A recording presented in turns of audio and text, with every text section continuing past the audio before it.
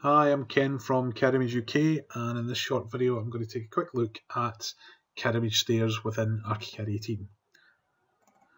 In ArchiCAD 18, Cadimage stairs has three types of stair. So if I go to the polystair tool, you'll see here we have three stair types. We have a solid, a floating, and a stringer based stair type. If we have a look at what these actually look like on plan, then they're very similar because at this stage I haven't added too much detail to them. But if we have a look at 3D, you should be able to see the distinction between them. So here we have a solid stair, a floating stair, and a stringer based stair. If I select the stringer type and go into the settings, you can see we have a new look to the interface, and this follows a similar pattern to all of the tools. So once you become familiar with one of the Cadimage tools, the rest should follow fairly quickly afterwards. Down the left here we have the various options, so structure, flights and landing, and symbol. Depending on the tool, depending on the stair, etc., there'll be more pop-outs appear as we get into these lists. And then in the main panel itself, we usually have something similar to this, where we have parameters, surfaces, and then pens and colours for plan and section settings. I'm just going to take a brief look at some of the settings here. So in the parameters, we've got our overall things like the total rise, the width of the stair. We then have options for the treads and the risers, so whether that's closed or open. So let's just go for open. And we can do various little things like adjust the settings for the height, the going, the rise, and the kick plate at the back as well. I'm going to look at stringers next, because we get three options for these. We can either have full-size strings either side. We can have the option to have cut strings, which is what it was on previously, and then we've also got the option to place the treads physically on the stringers themselves. I'm going to go back to the cut strings and we'll take a quick look, and we can do little things like, say, offset these in 100. So quite quickly I've changed from one appearance to something a little bit different. The rest of the settings of flights and landing, I'm going to come back to these shortly, but if I take a brief look, we have options here for surfaces for the treads, the rises and stringers, and also pens and colour settings. So I'm just going to OK this, and you'll see the model updates. If we look at the floating stair, take a brief look at the settings. This follows a very similar pattern. It's more simplified here because it's floating, there's no stringers, so this would be anchored to some sort of structural element. But again, you can see we've got the option for open or closed. So we'll just close that one off. And then the final one was a solid stair, so this is concrete based with some sort of tread on top. And again, similar pattern that we can play around with. If I actually go and look at how to edit a stair now, this is different from previous versions. So what I'm going to do is pick a stair up, and there's not much we can actually do here because we're locked down at this stage. So what I need to do is go into the settings, and in here we have this area called graphic editing, and there's two options with it.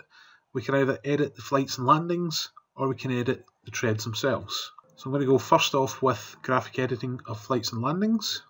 So with this graphic editing switched on, you'll see a number of hotspots now appear, and we can do things like, if we pick these base ones, we can actually kick out the width of this part of the stair, and maybe this section here we can stretch, and this is going to increase the width of the landing to keep everything proportionate.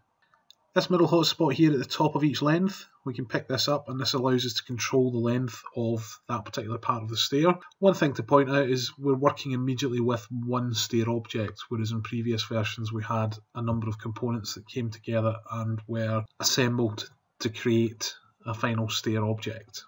Take this point, maybe what we'll do is reduce the size of the landing, similarly here.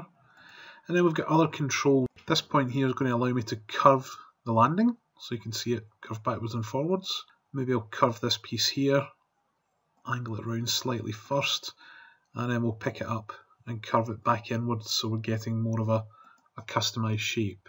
In the same way, we can pick up this section and curve that around as well. So these changes are obviously tracking in 3D, and we can see what's going on in here. You'll see that some of these controls do work in 3D, but it's actually quite tricky. I find it easier to modify this on plan.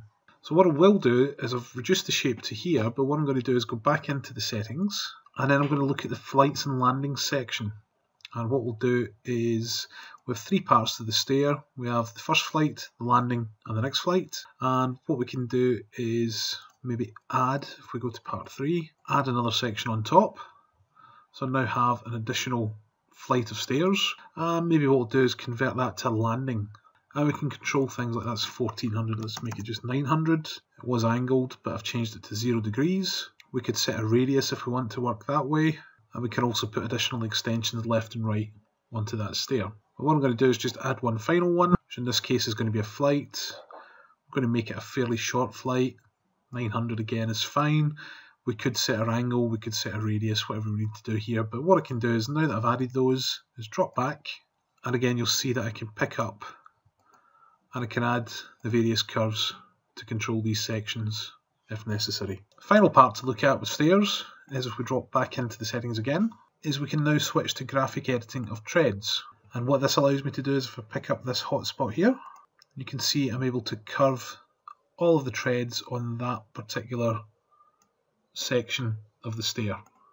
You'll also notice there are points on the end of each tread all the way around here, and what we can actually do with those is pick up and we can put a little radius on the end of these treads if we wish, and that can be done on any of these. So in 3D we now have this sort of difficult to describe, probably very difficult to manufacture stair. Hopefully